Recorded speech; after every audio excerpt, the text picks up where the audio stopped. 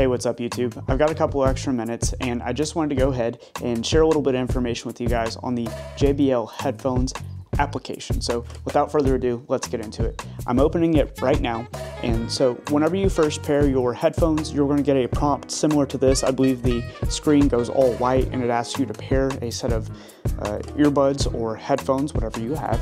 In this case, we have the JBL Vibe Buds right here, so I'm going to go ahead and click on this.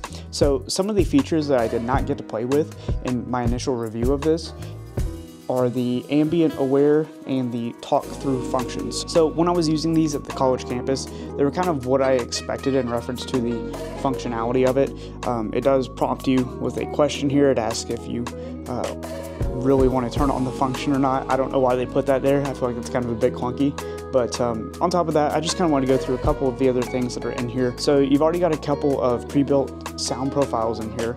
You're going to have jazz, vocal, bass, extreme bass, and I think that's it. I think they're only hooking you up with about 4 presets, so you're going to be able to find that under this tab of the section where this graph bar is. So I was under the impression that you could change these in the application. I'm not seeing anything right off the bat. Now, I'm sure there may be a little bit of research that I have to do on my end to figure that out, but kind of from what I'm seeing right now, I don't see anything that jumps out at me immediately whenever I go into the separate earbud functions on here. But the nice thing is it does break everything down in reference to what each key does, and so that makes it a little bit easier, and I've pretty much figured out most of it. I think the calls is where I get a little hung up on these bad boys. Next, you've got a voice aware soundbar function that you can set the amount of, I guess, voice aware that's in there. I think I want to play around with this feature a little bit more, because when I was using it, I didn't think it was that great just out of the box. I feel like with a little bit of fine tuning that the voice aware system may actually act a little bit better than the experiences that I've been getting with it. So I'm hoping I get to try those out in some upcoming scenarios, so we'll see how that goes. So another thing that I haven't really played with too much in reference to the application is this audio video mode. That's definitely something I want to check out and see what it is. I'm assuming that's just a pre-built profile. There is an info button, however, here we go. Audio mode, giving you the best audio quality. Video mode, improving lip sync performance. Interesting. Okay, good to know. It does have an option here to turn on and off your voice prompts. I have not messed with the voice prompts yet. I think that's another thing that I really need to dive deep into, because at surface level, it's like really simple for the voice prompting, but every single headphone company has something that a little different from what they're doing. So like, for example, I believe it's Plantronics, and they might have been Jabra way back in the day, but don't quote me on it, but they have different voice functions for their applications as well.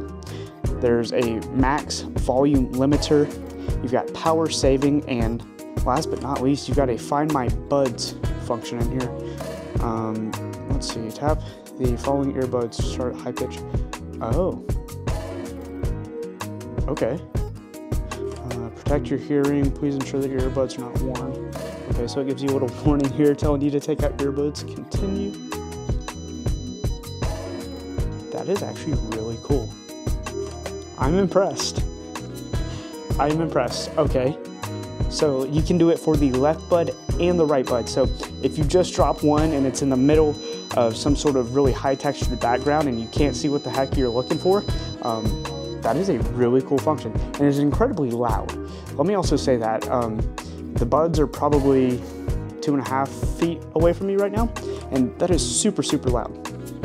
All right, so that's pretty much the down and dirty functionality test of the JBL Vibe Buds with their application that they've created. I think this is actually really thoughtful. I've played with a couple of other applications that come with small accessory devices, and I feel like they just get too cluttered, they get too off into the weeds, and they're trying to solve way too many problems. I like what JBL has done here. They've taken like the top 10 functionality things that you're gonna need to use with these earbuds, and they've said, hey, here it is in this one application.